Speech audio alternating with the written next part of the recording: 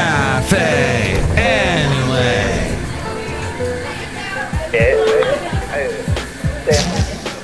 Mike's Daily Podcast. Hello! Welcome to Mike's Daily Podcast, FF episode 2318, 2318. The show's called Mike's Daily Podcast. I'm Mike Matthews, and this is my show. I'm broadcasting from Cafe Anyway, and you might be saying, hey, what about David Byrne and that lovely lady who we have to learn so much from, and that would be the wonderful Lord. Mike's Daily Podcast. They did an interview recently. Did you catch it? It's on, I guess, the Rolling Stone website. Mike's or on YouTube. Daily Fascinating Podcast. The two of them discussing all things, what do you call it? Music. Yes, they discussed the music world. And you know that I'm sorry, I'm very confused. My computer went through updates, and I'm trying to figure out what I use now to okay.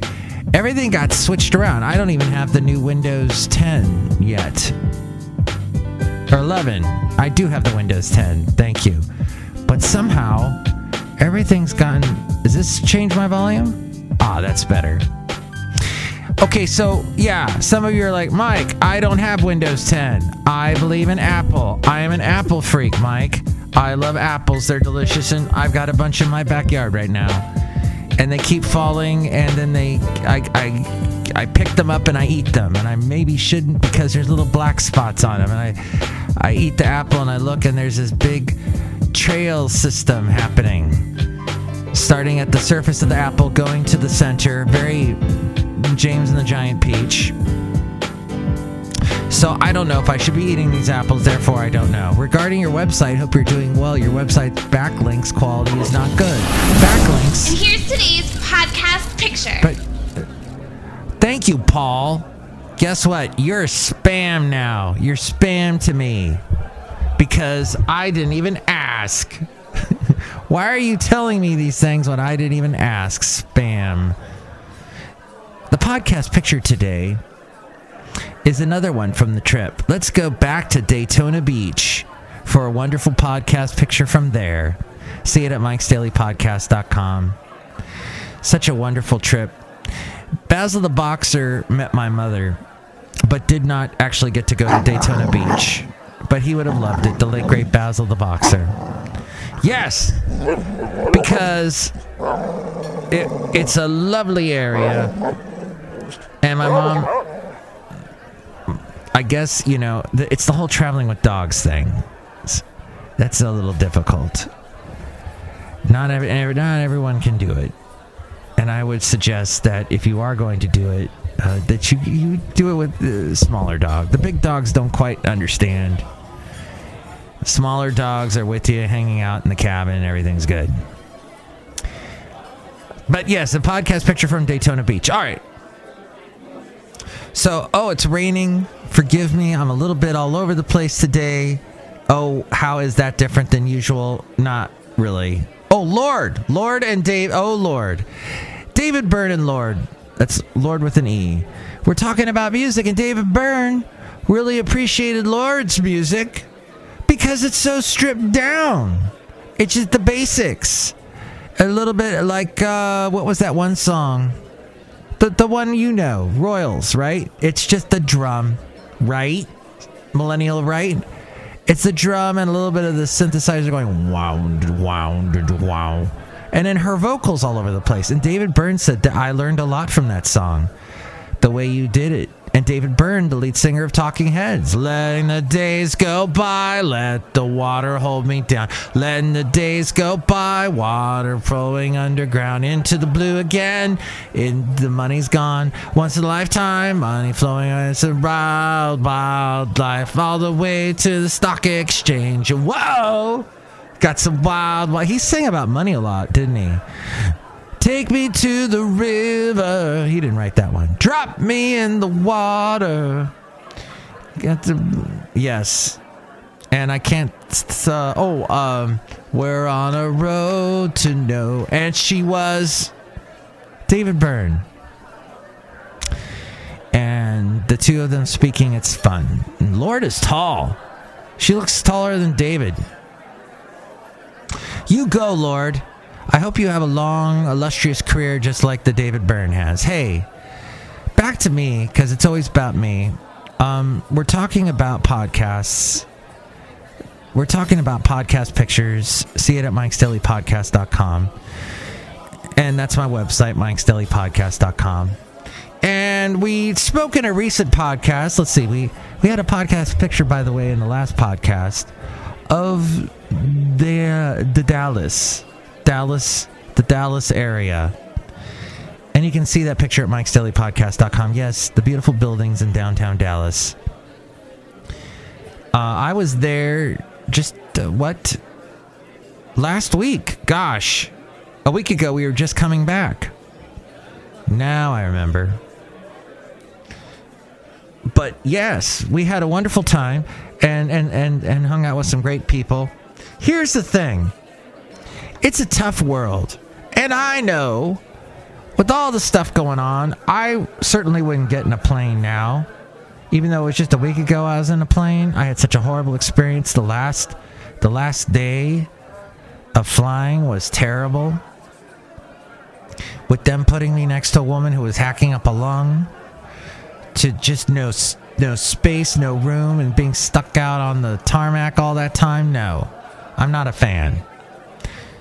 But, you know, if you want to see your family, you gotta fly. And I don't like that gas is getting so expensive. In Texas, it was either $2.87 or $3.87, I forget. But here it is now like $4.37 at least. It's nuts. As we go outside a cafe anyway, we bring you Mike's Daily Podcast somewhere in Podcastro Valley. The last place on earth, cafe anyway. Taking in a positive mood like joy, awe, or a feeling of love and safety not only feels good, but if you marinate for a few moments in that feeling, you consciously internalize positive feelings into your unconscious memory, counteracting your primate brain's hardwired negativity bias. You have the power to do this at every age. What are you feeling? Name it to tame it. Where are you feeling it in your body? Bringing attention to feelings and their associated body sensations allows you to use mindfulness.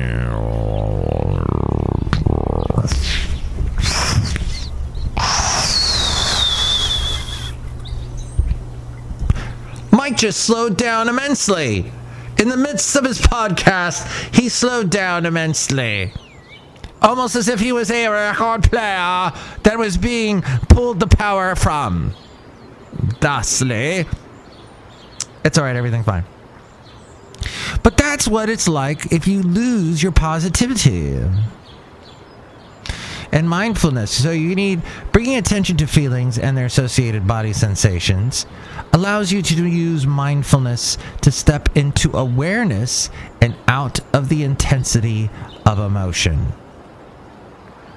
Place your hands in the air like you just don't care. Place your hands where you feel worry manifesting itself. Send soothing thoughts to that area, calming your nervous system.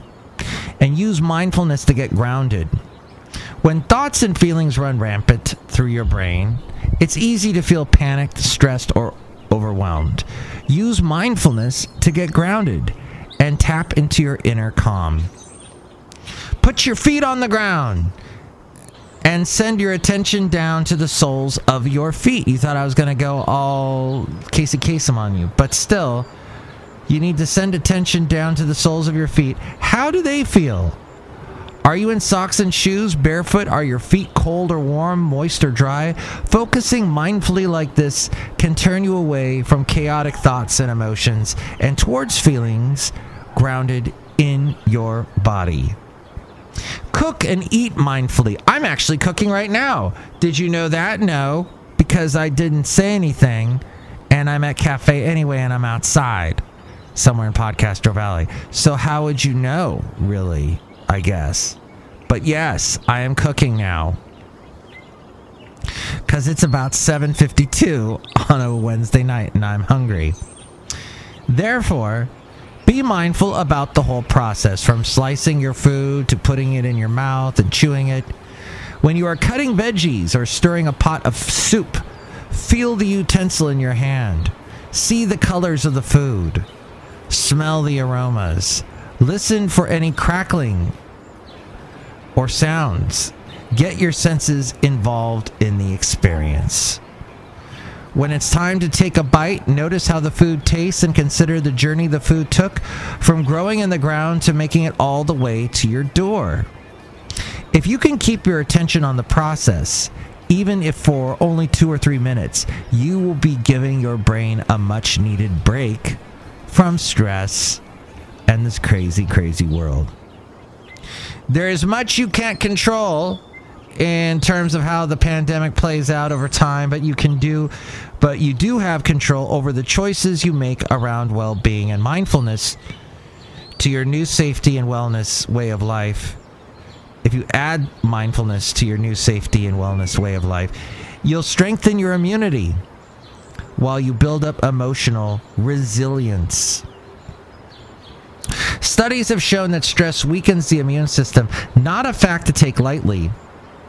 The strain of continual stress can contribute to conditions like heart disease, high blood pressure, diabetes, depression, and anxiety, even in normal times. Now throw in a pandemic. We're all doing the best we can to stay safe and healthy, but stress may be quietly undermining our efforts. Hey, and now we got all this political stress. Wearing a mask is wrong. Getting the vaccine is wrong. All this back and forth, all this stress that you don't need. Cast it away. It might be undermining our efforts. In addition to tactics like washing your hands, which you should do and keep doing no matter what happens with this pandemic, if it eventually gets completely controlled and obliterated from existence, like we did with polio once upon a time. Although, wait, I guess there's some cases, but still, here, what I'm saying is, in addition to tactics like washing your hands and covering your nose and mouth in public, you need an active tool for combating immune-compromising stress. And that's where mindfulness comes in. And practice gratitude by writing down what you enjoyed today and what you are grateful for today in a journal or maybe a podcast that you can keep on your bedside or near your toothbrush. Writing down these experiences causes a positive feedback loop in your brain. It's a tremendous well-being booster. Was any of that helpful? Did any of that ring true to you? Let me know. 336MM Daily. 3 + 3 = 6. MM as in Mike Matthews. Daily as in what this podcast will try to continue to be. I've been missing a day or two here and there this week. I get interrupted, as you know.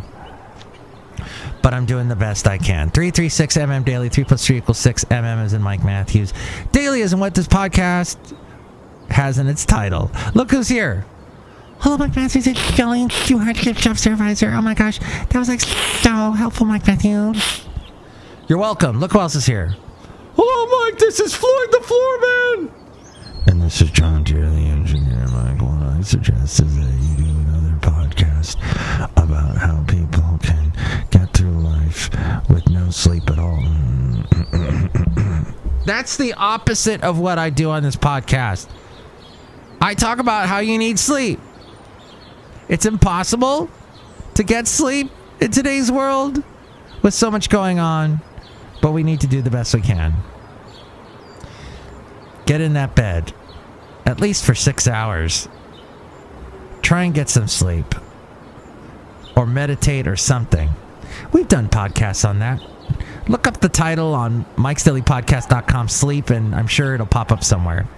And it'll be helpful to you. But thank you to the Costco Connection yet again for this wonderful article that I pulled from it.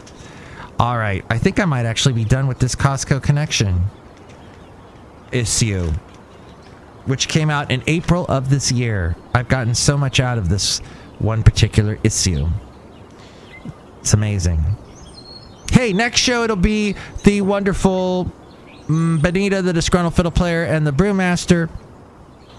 Tell your friends about the podcast. Make sure they know about it, because if they don't, they're sad and they're ignorant.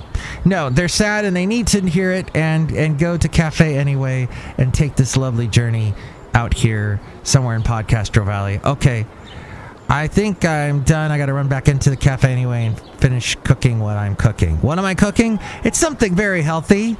No, it's not. It's just I'm trying to make a turkey burger. Wish me luck.